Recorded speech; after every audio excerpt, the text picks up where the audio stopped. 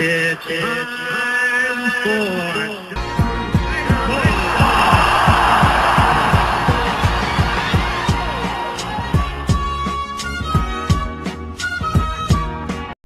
Got Miguel Tejada.